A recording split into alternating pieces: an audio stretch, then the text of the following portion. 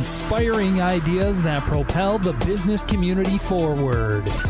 And now, Connect with KB. This is Kristin Beltzer, and this is another episode of Connect with KB. My guest today is a first-term state representative who recently worked on legislation to expand beer distribution for microbreweries throughout Michigan.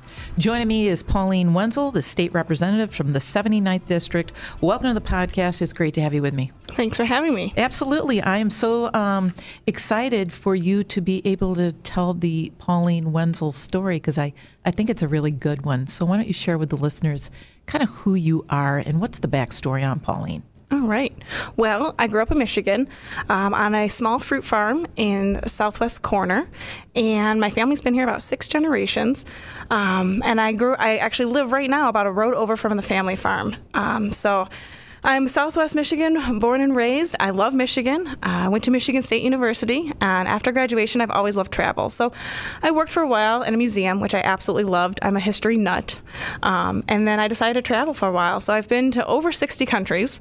Really? And after coming back, people were always ask me, why are you back? Why did you come back to Michigan? And it's because after visiting 60 countries, Michigan's a great place to live. And that's where I wanted to come back to. And I started working for a family business in marketing. And that's how I got introduced actually to the beer industry. We sold a lot of our fruit products to our breweries. It was a booming industry in Michigan. Fruit beers were becoming really popular. I thought, hey, this is a kind of a neat thing. We should start reaching out to these breweries, and it kind of took off from there. And then also, once I was back, a lot of my friends were gone when I came back from traveling because there weren't jobs, really, in Southwest Michigan. And a lot of them were talking to me about, oh, you're so lucky to be able to live back at home. We wish we could come back. And that was one of my motivations to run for office. It was not something I thought a long time about, but it seemed it was the right time. And I thought we needed more young women in politics. And I thought that if I could make a difference in Michigan and help my friends be able to come back and live around their families and live in Michigan, that was something I wanted to do. Well, I want to talk about that. I want to talk about that journey in just a second. But first, let's talk about this legislation that you just spearheaded to expand the beer distribution for Michigan brewers.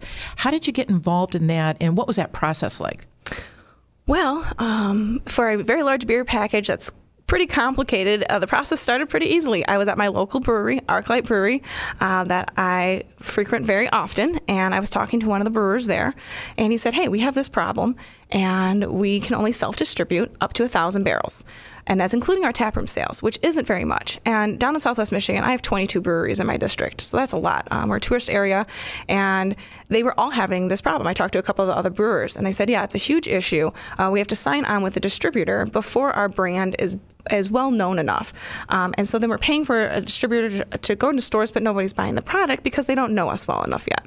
So I said, hey, this sounds like an easy enough fix, right? Well, I've learned in Lansing that nothing's quite an easy fix. So we got the ball rolling, and eventually we have some other bills in there that changed some things, but the main part of the bill was just upping the distribution, which sounds simple.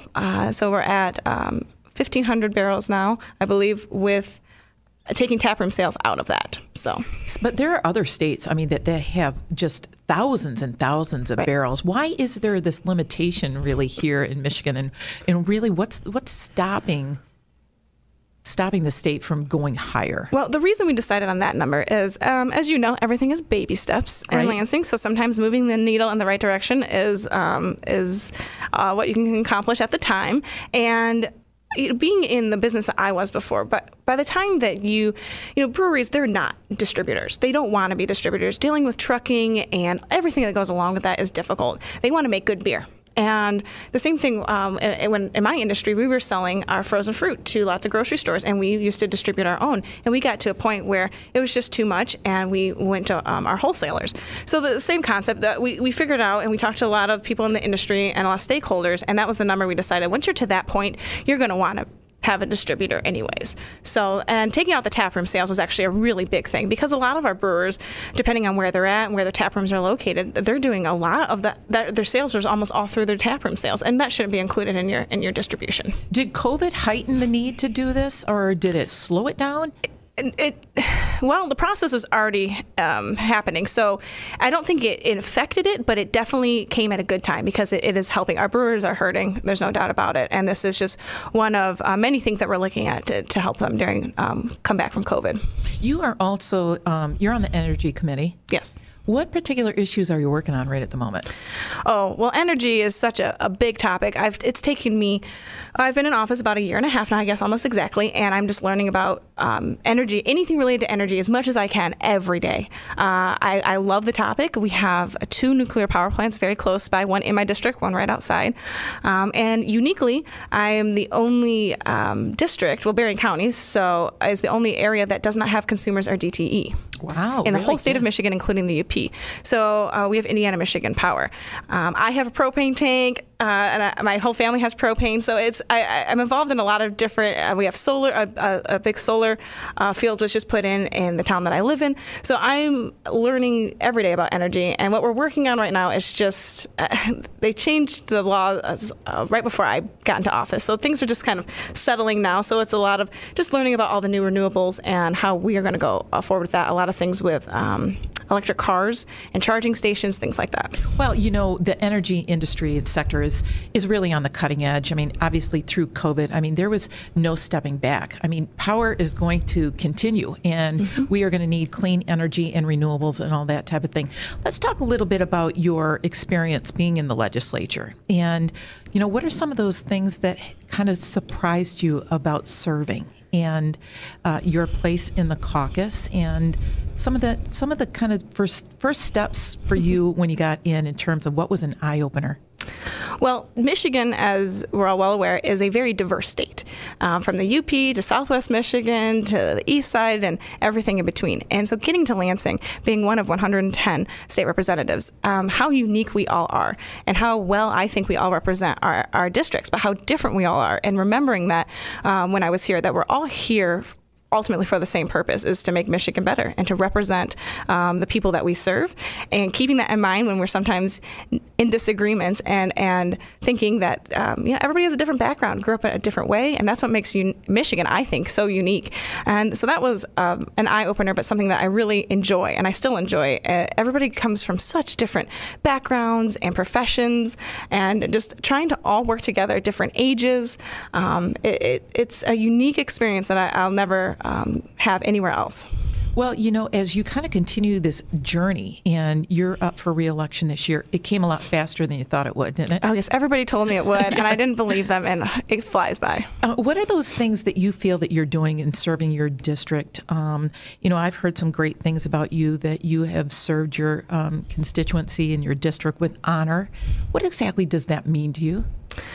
Well, it can mean a lot of things to a lot of different people. For me, my most important lesson that I've learned, and something that I take to heart, is just listening.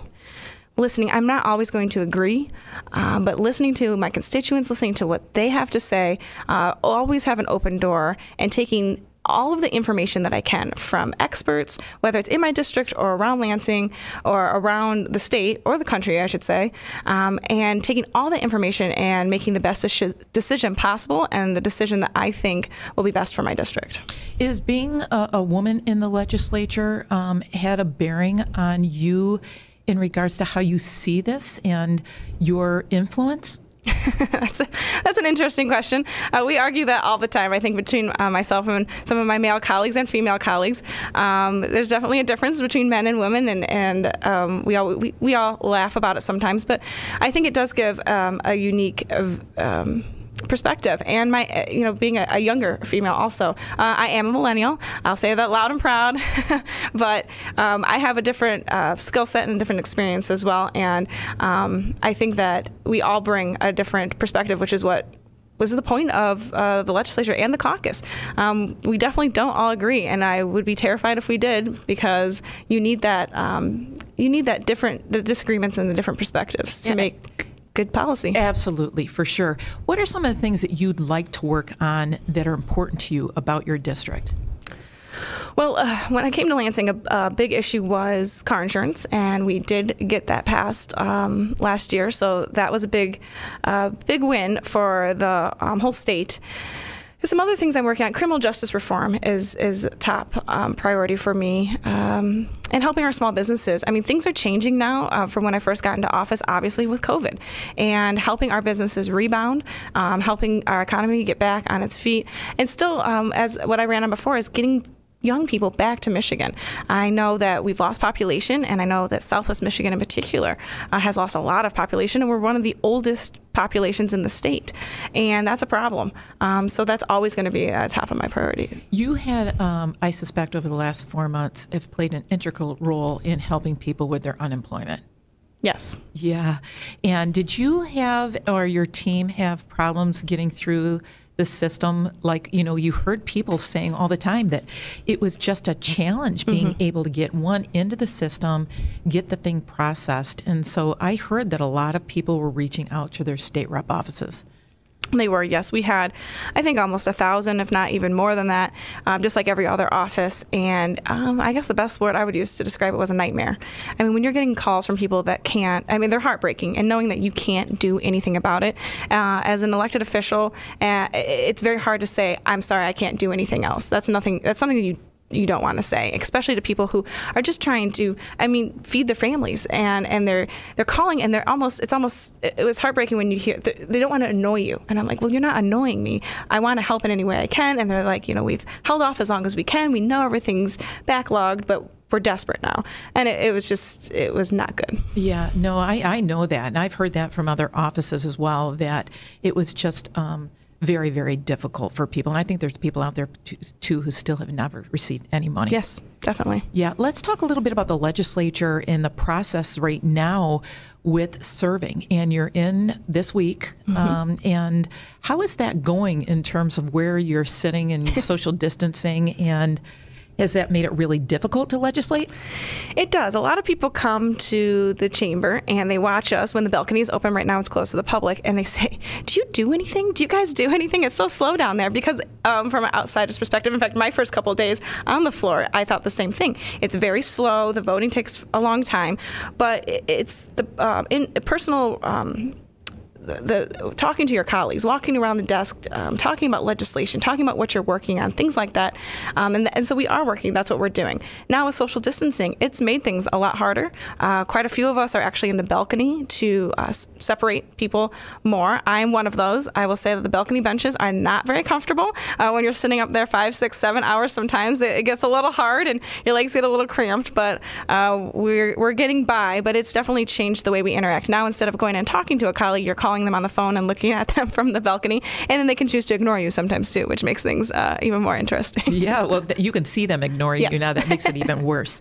Do you think that that COVID has been dealt with correctly from a state perspective? I think time will tell. Yeah. I think this is something that we're going to look back on in 5 years, or my grandchildren are going to look at me and say, oh my gosh, Grandma, I can't believe you were in the legislature during COVID. Tell us all about it. Yeah, who would have ever thought? It's going to be something that we'll be talking about I'm sure, for the rest of my lifetime. What are some of the greatest lessons that you've learned on this journey prior to coming into the legislature, but specifically to now that you're in office as a state representative? I would say I've always been one to trust my gut and listen to that voice inside your head. And if you can follow that and trust that, you'll be just fine. You have, are you 30? I am. 30 years old. What do you think are those kind of next 5-10 years look like? I mean, you want to, obviously, you would be termed out at some point in time. Can you see yourself running for other offices? I can't say that that's out of the question. For me, I'm a very organized person that plans ahead, but I learned when I was traveling to keep things open, keep an open mind, and that's where you experience some of the best things in life. And that's how I'm going to go forward. I never planned this, and if I hadn't kept an open mind, I wouldn't be sitting here today. So I would like to plan my next few years, but at the same time, so many things can change in life that I'm just keeping an open mind and see where this all takes me. How is the relationship with people on the other side of the aisle? Depends on the day. And the issue, I suspect. And the issue, yes, exactly. But you must have some colleagues that you can work with, and it's been an opportunity for you to learn from them as well. 100%. Like I said before, that we all have such unique backgrounds, and they're such great people, and we all just want the same. We want a better Michigan, and that's what we're all striving to do in our own ways. Some key takeaways here for you in regards to what this looks like for the next year. Obviously, you suspect that you're going to get back in November. Yes. Any big things on the horizon for you in 2021? We're working on some things, but time will tell. The one thing that Lansing has taught me is patience. Nothing happens fast here. That is for sure. I do want to tell you that I appreciate the team that you've built over in the 79th District. I am a big fan of Abby Seelars, and she does a championship job for you. And so I want you to keep up the great work. Thank you. You bet. Appreciate it. I'm glad that you joined me today. Thank you. Yep. My guest today has been State Representative Pauline Wendzel. She represents the 79th District. I want to thank my supporting sponsors, Marketing Resource Group, White Law, Downing Industries, Governmental Consultant Services, AF Group, AT&T, and the Loomis Law Firm. You can listen to all of my podcasts at connectwithkb.com. Until we connect again, go live your best life. I'm your host, Kristin Beltzer.